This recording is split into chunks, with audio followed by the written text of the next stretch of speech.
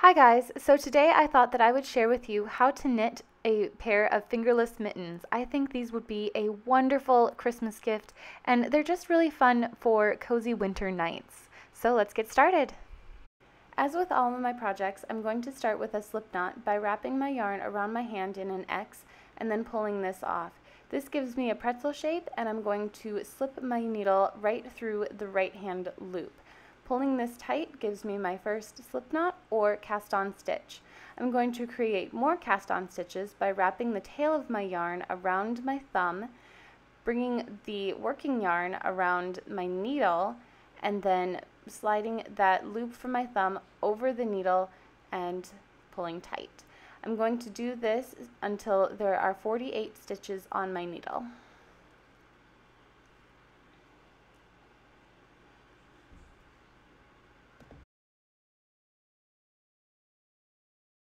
Now that I have all 48 stitches cast on, I'm going to start working in K2 P2 ribbing. So I'm going to knit the first 2 stitches by sliding my right hand needle from front to back, wrapping my working yarn around and then pulling this loop through. This will give me a knit stitch and I'm going to do that once again.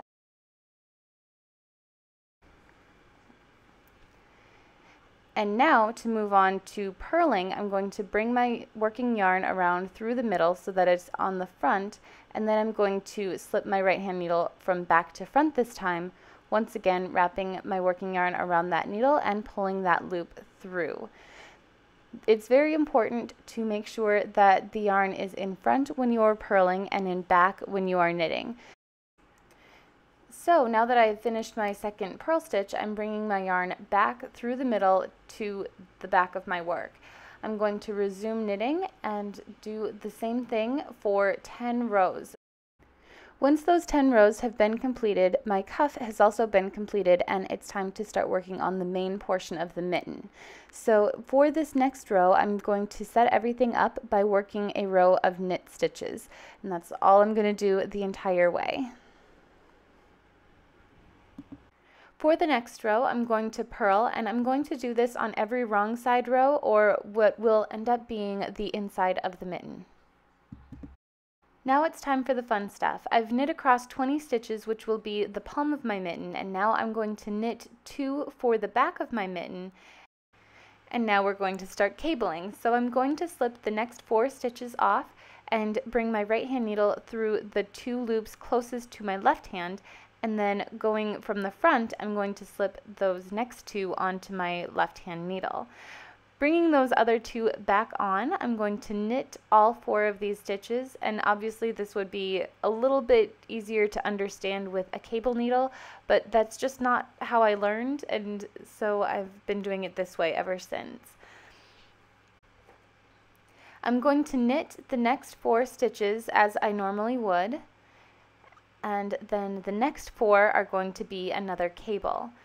This one is going to face the opposite direction of the one we just did, but I'm going to work it fairly similarly. So I'm going to slip those next 4 stitches off and bring my left hand needle through the first 2 and then grab the second 2 with my right hand needle. And as you can see, this makes the cable go towards the right rather than the left, which we did the first time. I'm then going to knit all 4 of these stitches,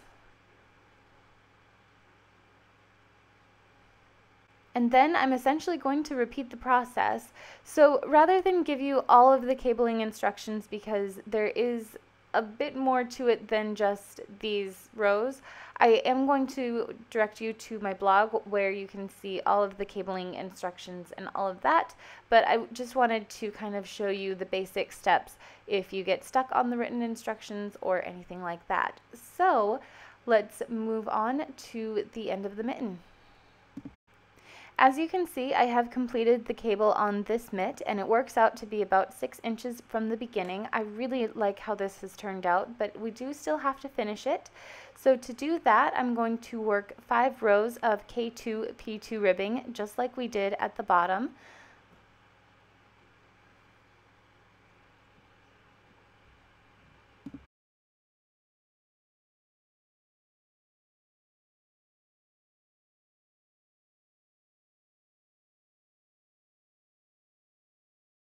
And then I'm going to bind off ribwise. So what that means is I'm going to knit the first 2 stitches as I normally would.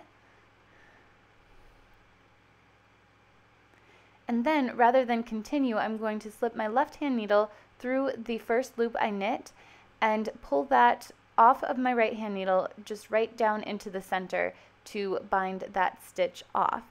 Then, rather than knit, I'm going to bring my yarn to the front and purl the next stitch.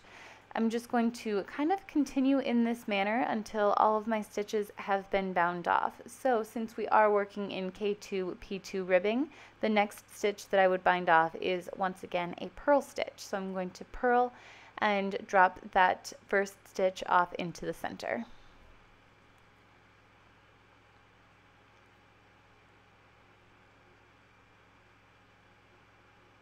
Bringing my yarn back, I'm going to knit the next 2 and so on and so forth.